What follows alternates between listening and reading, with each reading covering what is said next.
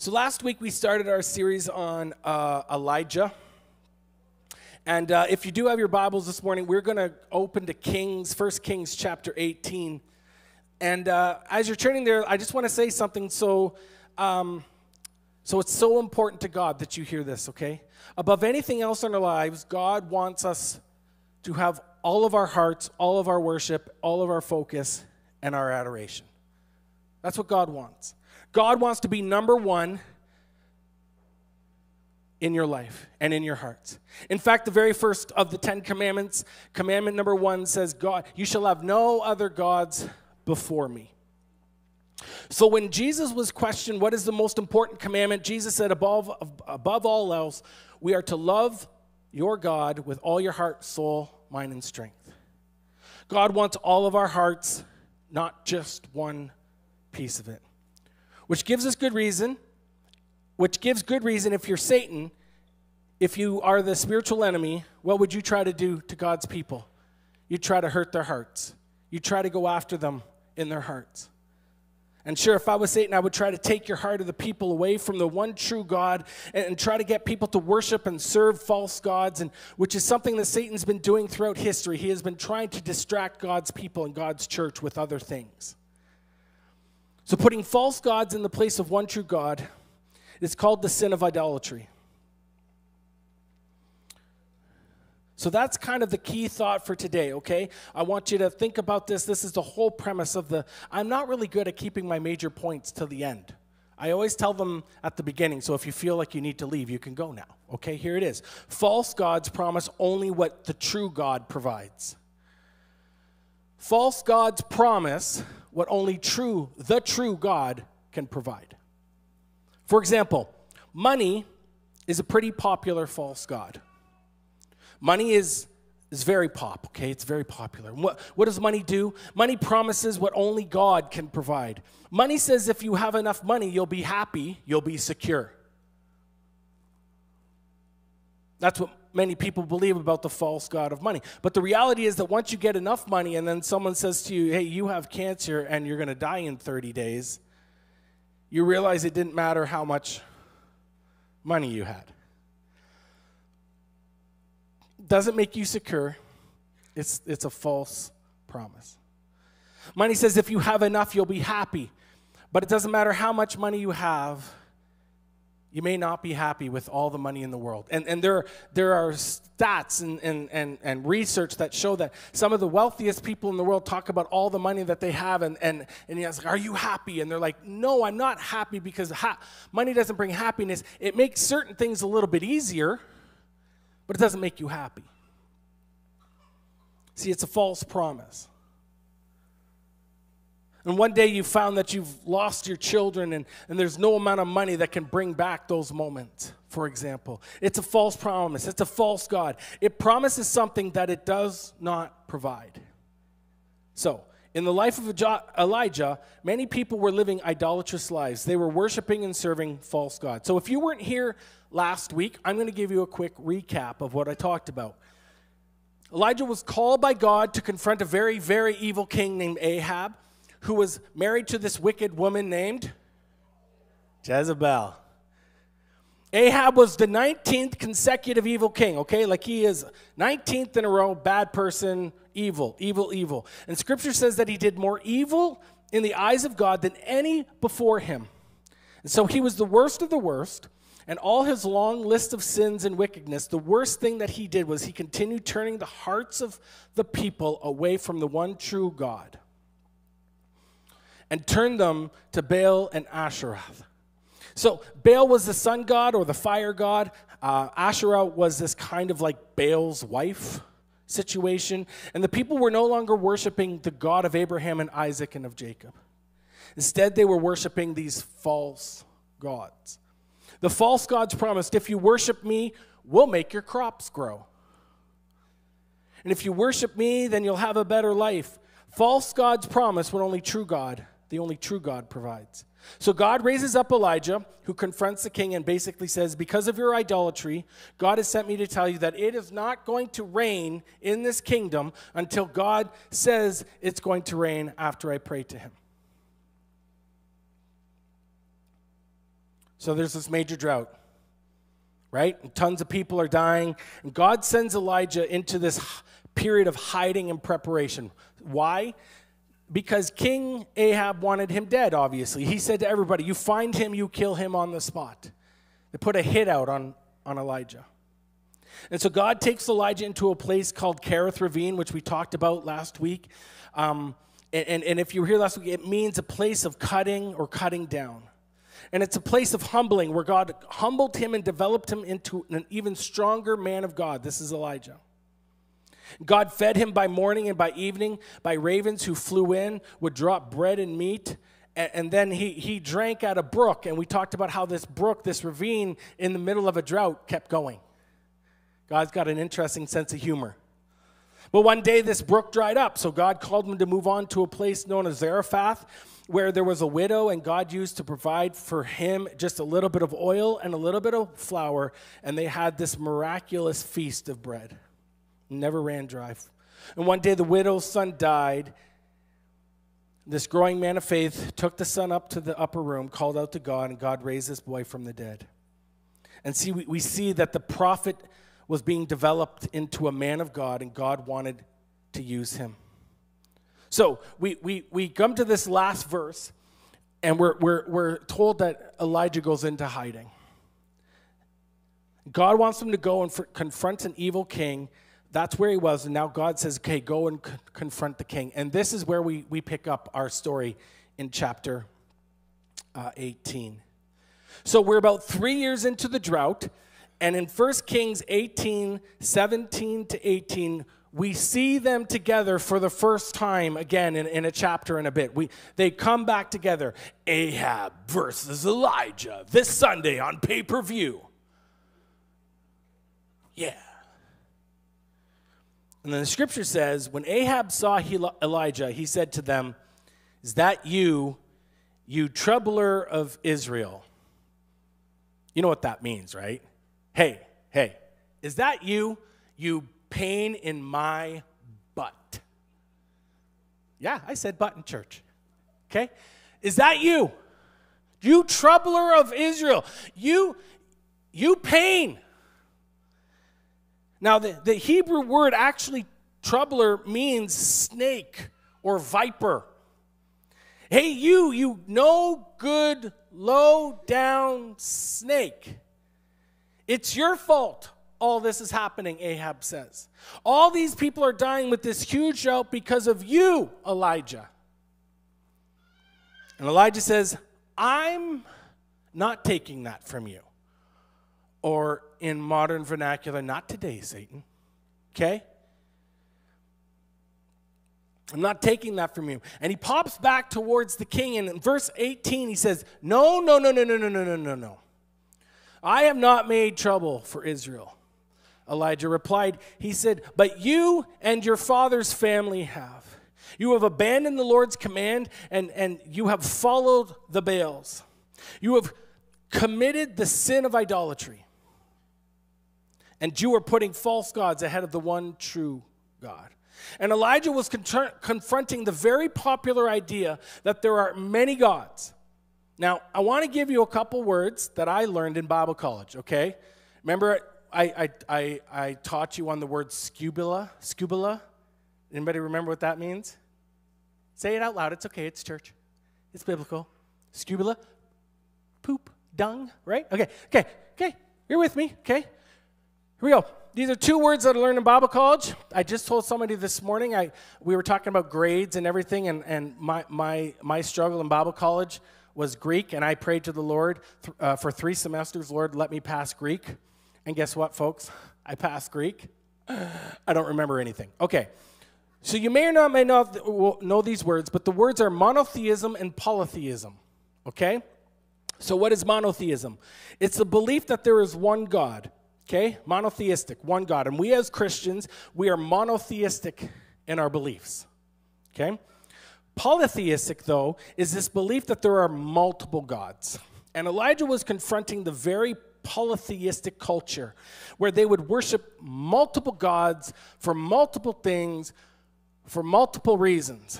If you needed this, you worshiped this God. If you needed this, you worshiped this God. You made a sacrifice to this God. You made an offering to this God. And the list became quite large. It became quite difficult to figure out which God you were supposed to worship for which thing. Now, those of you who are Christians, you would say, well, we're monotheistic. We believe in one true God. But even though we believe in one true God, the reality is that many of us live what I would call a polytheistic life. We believe in God, but in reality, we worship and serve actually many false gods. Most people I know aren't worshiping false gods of Baal and Asherah. But in reality, the false gods today that we worship seem to be much more socially acceptable. So let's be honest. A lot of people worship the false god of money. We've talked about it already. Well, maybe some people worship the false gods of material possessions. You know, your house, your car, your boat, your trailer, your cabin, I don't know, maybe it could be your image. Maybe you like the way you look, and so you put a ton of time into going to the gym and working out and having a swimmer's body like me. We've talked about that, okay? I am built for aqua activities, okay? And maybe you spend a lot of time putting on the hair and the makeup and making yourself look really good so that when beach day comes, you can just be like, bam, look at this. Maybe you really like sports. Like you are obsessed with sports and that becomes the thing.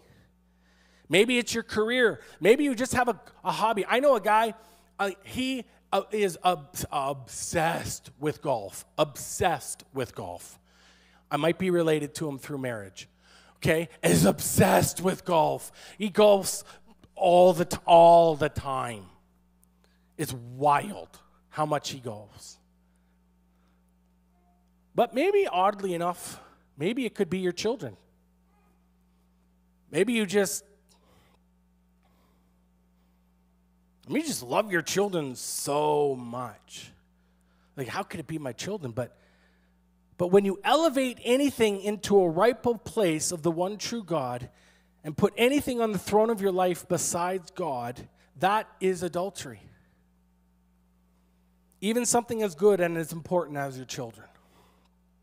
Now, when I was growing up, I'd hear things like this in a message, right? My dad was a preacher, and he'd say this, or other people in my life would preach these things, and I'd be like, well, that's so harsh. Like, I would always struggle with, like, my mom and my dad and my siblings and maybe my girlfriend or, whatever it was, and I'm like, but I really like them, and, like, how could I, it's so hard to put God above them, and, like, is God telling me to hate them? Is God telling me to push them aside? Like, how do I do this? And that's what God was saying. He's saying that if you put them above Him, if you worship them, then that's not good. Is God, seek first the kingdom of God and His righteousness, and then everything else. So what are the false gods that you serve? What are the false gods that you put ahead of the one true God? Because I know that even right now, you're probably thinking of some things. You're probably thinking of some things that pop into your head. So let's be honest. I'll tell you a few of mine, okay? Get ready. If you want to take blackmail notes, this is the time. Okay? You can use this against me in the future. But probably the number one thing in my life is I've made the church, I've made ministry, I've made all of this thing kind of the thing. It's what I think about. There have been times in my life where I remember working at churches and there'd be a crisis at home. There'd be something wrong with the kids. My wife and I would be having some tension, or there'd be like a dramatic moment. But someone in the church would call and say, I need this. And which would I attend to? I'd run to the church instead of tending to my family. And I've seen it in my family, and I know that there are pastors who deal with this tension all the time. And I put the church first. And it's obvious because I'm serving the church. It's my calling. It's what I'm here to do, yet I've made the church number one. Sometimes even above God. Listen, you do this long enough, you're very good at doing church. You're very good at putting on a Sunday, putting on events, putting on things, putting on the thing to make it look good and to smell good and to feel good. But the reality is that I can do church without thinking about it. You can plop me into any Pentecostal church in this country for one Sunday, I can kill it. I'm always ready to preach, pray, and die, as pastors say. But sometimes I put it above God. And I do it in the name of God, and I want to grow the church and save the city and all these things, and it's become this kind of sometimes this idol in my life, and I have to be very careful. In Bible college, we used to read the Bible. Shocking, right? But the Bible became a textbook. It didn't become this life source. It became a textbook, and you have to guard against these things. Another thing, honestly, is my family. Family is good. I love my wife. I love my kids. And the truth is that sometimes after the church, I put them ahead of God. I put them, my kids wake up early, and then I just focus on them, and I want them. I'm a daddy's, I like my little girl. I don't know how else to say it. She's the apple of my eye. She's a little terrorist. And part of me kind of likes it. And so she becomes this thing that I put above. Sometimes I've put so many things in the moments above God because I'm stressed out or I'm depressed. Yes, pastors get depressed. Or the playoffs are on. Well, I could pray, or I could watch the Edmonton Oilers beat Florida last night. Oh, don't clap. They're terrible, okay? No, they've won one. That'll be the only game they get, unfortunately. But, yeah, it's awful. See? Making me feel guilty, Lord. So we got to be honest. Where are you with the false gods that you've elevated and erected in the place of the one true God, the sin of idolatry? Sure, we're monotheistic in our beliefs, but our practices often say that we're polytheistic. Okay? And so Elijah, the prophet, steps into this polytheistic culture and makes a very prophetic and very strong statement. He looks at them, okay, and as they're going back and forth, he says, with all the authority of God gives him, people, it is time to quit wavering. It's time. Quit wavering between gods. Quit going back and forth. It's time to make a decision. And then what he does next, he says, we're going to have a good old-fashioned throwdown. Okay? We're going to have a showdown. My God versus your gods. This is one of my favorite, aside from Ehud, okay? If you don't know who Ehud is, look him up. Left-handed freak in the Bible. Amazing story. He kills a guy while he's on a toilet. Okay? Just saying. Best story in the Bible. This is one of my favorite stories in the Bible because of what happens next. So in verse 19 to 21, it says to the king, King, now summon the people from all over Israel to meet on Mount Carmel and bring 450 prophets of Baal and 400 prophets of Asherah who eat at Jezebel's table. Now, can we just pause for a moment? That has to be one big honking table. He just said 850 people eat at her table. Imagine making that for Thanksgiving.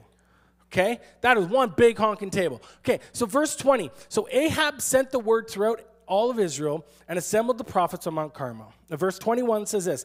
Here's where Elijah gets in the people's faces. Elijah says, Elijah went before the people, and he asked this piercing question, how long will you waver between two opinions? How long will you waver? And then he says this, if the Lord is God, follow him. But if Baal is God, then follow him. And interestingly enough, the people said nothing. And he steps in and says, how long are you going to do this then? If God is God, follow him. If Baal is God, then follow him.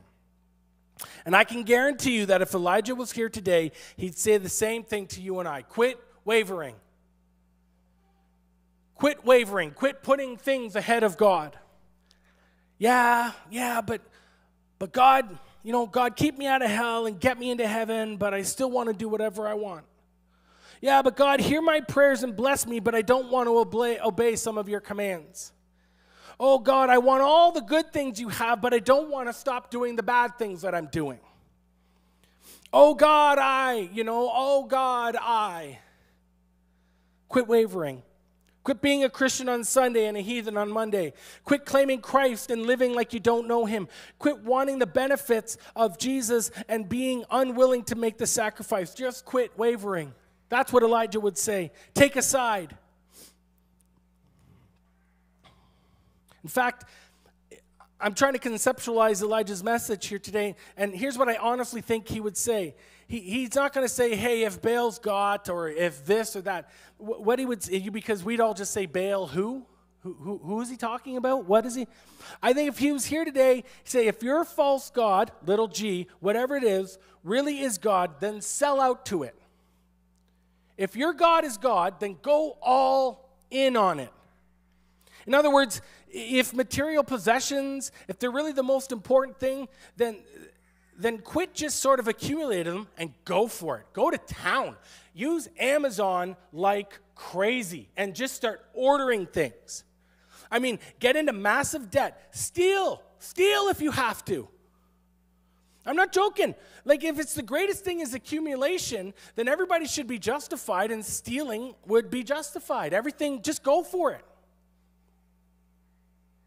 Don't ever give again, right? Don't ever give. Don't ever do anything generous, because that would then diminish your ultimate goal of accumulating. So if you're going to accumulate material possessions, then go all in. Maybe it's your image. Maybe that's truly God. Then don't just kind of do it. I mean, you go to the gym. You go to the gym for 3 hours in the morning. You go to the gym 3 hours in the afternoon. And you're going to say, oh, yeah, I'm there. Look at me. I'm jacked up. I mean, if you're going to do it, like, you gotta tweak it and tat it and puff it and tuck it and lift it and twist it and curl it and color it, funk it. I mean, go to town. Go to town. Maybe it's sexual pleasure. If that's your God, go for it. Go for it. Don't let something as small as a marriage hold you back. I mean, that would be crazy, right?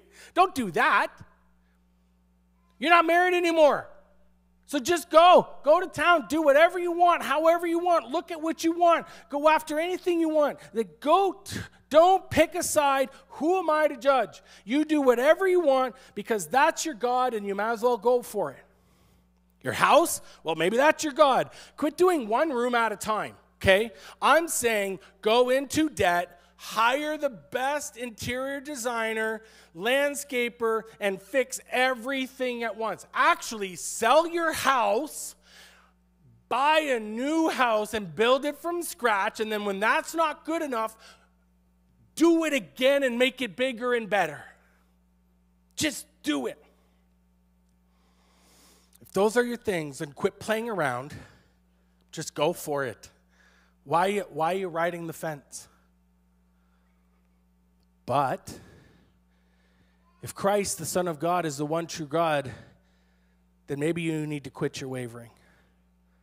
Maybe you need to serve him with all your hearts.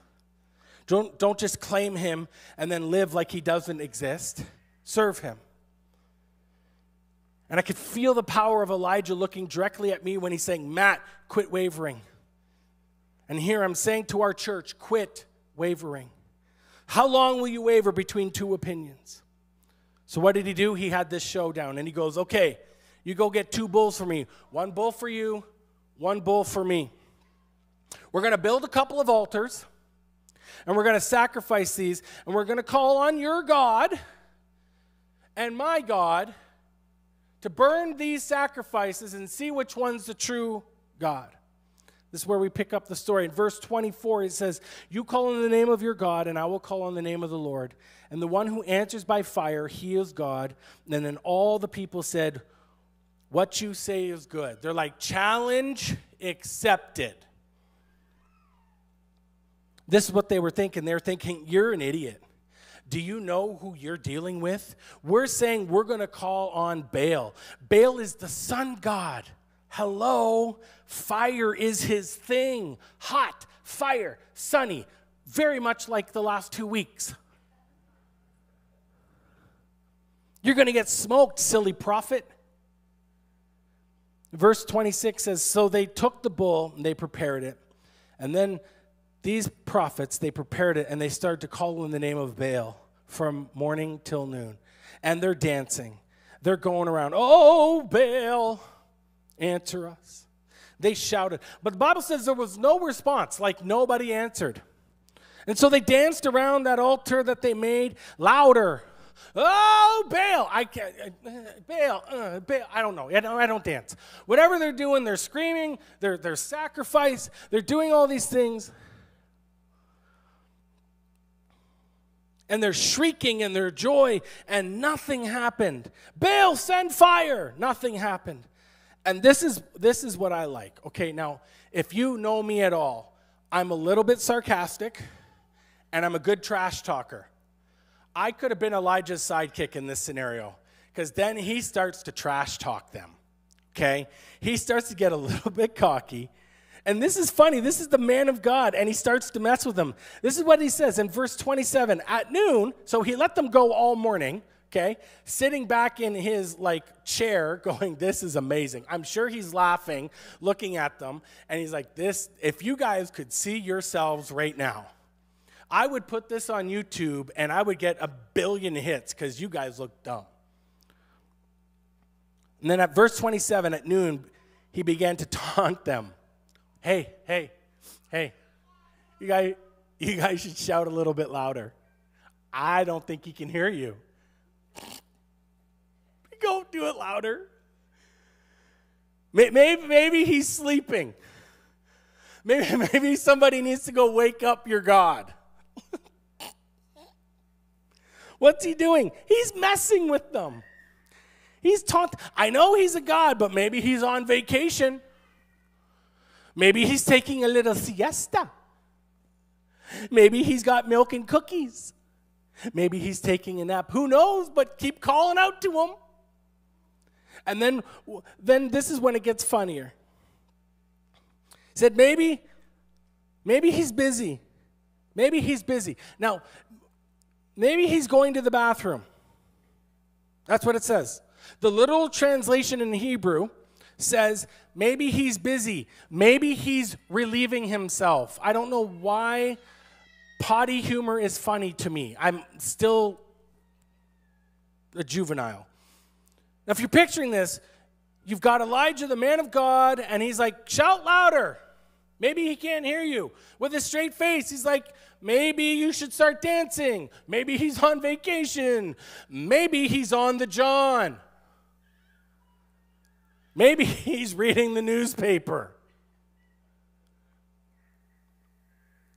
And if you read on verse 28 through 35, what did they do? They shouted louder. They danced a little bit wilder. They went crazy. They started to cut themselves because that's what they did. And the scripture says that they shouted and danced all day long. Sadly, though, many of us, we don't dance for false gods all day long, but many of us do it in a lifetime long or a whole lifetime, dancing, praising, pursuing, serving, worshiping the false gods that promise but never deliver. And so finally, at the end of the day, they danced, they cut themselves, and nothing happened. And then this is what happens in 1 Kings 18:36. At the time of the sacrifice, the prophet stepped forward and said, well, he prayed. He prayed. He didn't dance. He didn't shout. He didn't cut himself. He didn't do any of that. At the time of the sacrifice, the prophet stepped forward and prayed. See, next week we're going to look into the faith and the prayer of life of this awesome man of God in great detail. But he prayed, O Lord, God of Abraham, Isaac, and of Israel, let it be known today that you are God in Israel and that I am your servant and I have done all these things in your command. Answer me, O Lord, answer me, so that these people will know, O Lord, that you are God and that you are turning their hearts back again. Can you see the beauty in that, in those statements? Answer me, O Lord. Reveal yourself. Show us who you are. Let us see you. Reveal yourself by fire. We may feel the heat of your love. Show us who you are. Why? So that you may turn the hearts of the people back again. Because they used to know you. They used to walk with you. They used to serve you. They used to worship you. But these false gods have taken place. These false gods have stepped into their lives and have distracted them and have torn them from you. As I read that, I feel such passion for many of you, because there are those of you who are in this place, and you're in that moment. You're in this place where you're being distracted. You're being torn. There's tension. There are things that if you're under spiritual attack, the devil wants to take you away and distract you and pull you away from focusing on God.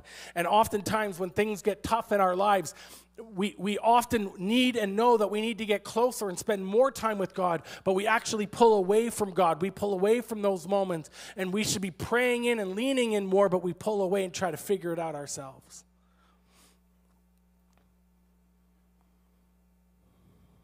God is trying to reveal himself to you so that we can turn our hearts back to him again.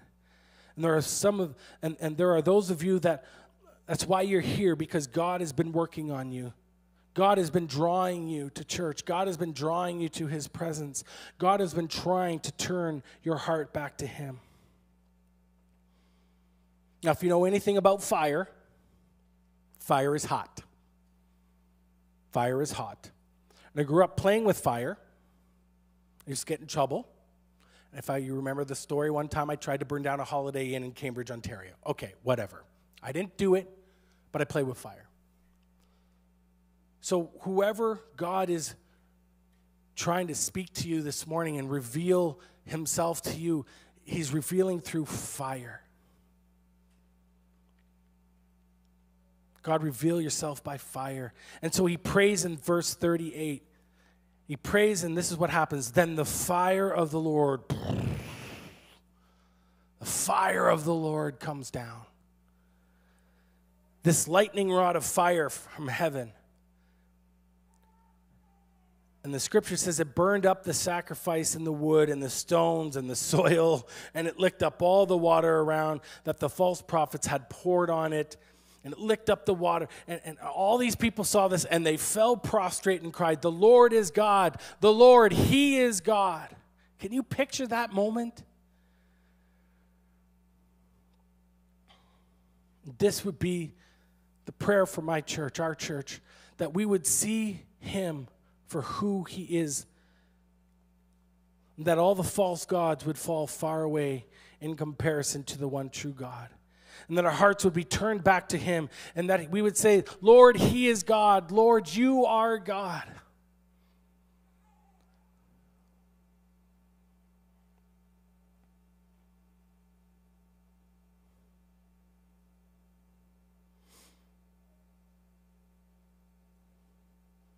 Imagine if God did that today in our lives, where he was able just to come in and burn up the stuff in our lives that distracted us from him.